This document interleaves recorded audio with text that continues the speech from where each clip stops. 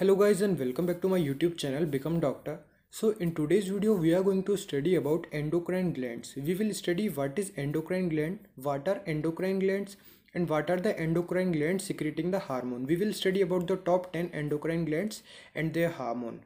What are the hormones secreted by glands like hypothalamus, pituitary gland, anterior pituitary and posterior pituitary.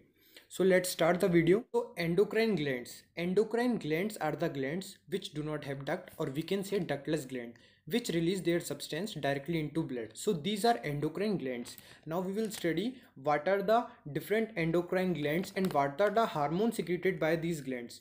So we will study the first endocrine gland is hypothalamus, second anterior pituitary, third posterior pituitary. These both are parts of pituitary gland, which is anterior pituitary and posterior pituitary. Then fourth one, thyroid gland. Fifth, adrenal cortex. Sixth, adrenal medulla. Seventh, pancreas. Eighth, parathyroid. Ninth, testes. 10th, ovaries. So now we will study the hormones secreted by all these glands which we discussed just now. Okay, so we will start from hypothalamus. What are the hormones secreted by hypothalamus? So I'll start. The first hormone secreted by hypothalamus are, there are altogether 6 hormones which are secreted by hypothalamus. We will start from first. The first one is thyrotropin releasing hormone, which we can also say TRH. The main role of thyrotropin releasing hormone is from hypothalamus. When TRH is released, then it stimulates TSH for releasing of T4 and T3 from thyroid gland.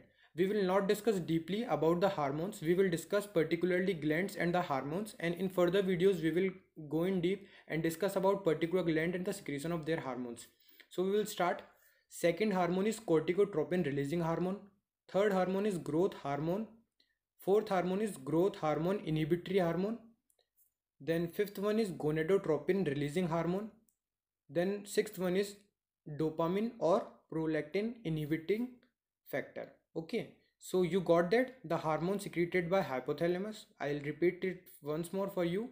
Thyrotropin releasing hormone, corticotropin releasing hormone, growth hormone releasing hormone, growth hormone inhibitory hormone or somatostatin, gonadotropin releasing hormone, dopamine or prolactin inhibiting factors.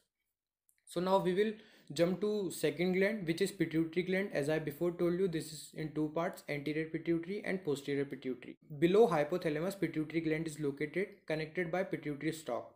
So now we will study about anterior pituitary hormones. The first hormone secreted by anterior pituitary, that is growth hormone. Second, TSH, that is thyroid stimulating hormone. Then third, ACTH. Fourth, prolactin. Fifth, FSH, that is follicle stimulating hormone. Sixth, LH or luteinizing hormone.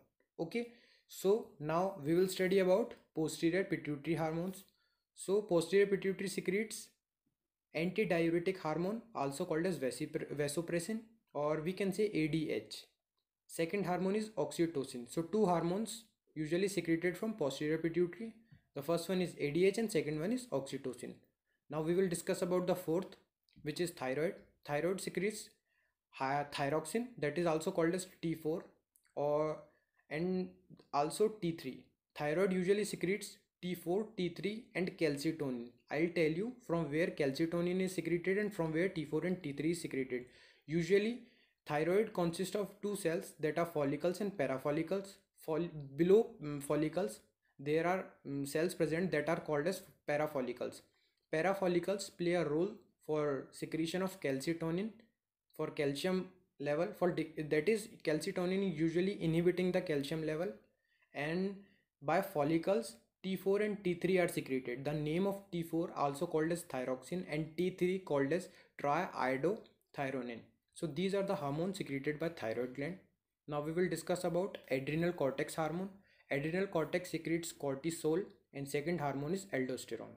Sixth, adrenal medulla, that secretes norepinephrine and epinephrine. Seventh, pancreas. Pancreas consists of alpha cell and beta cell.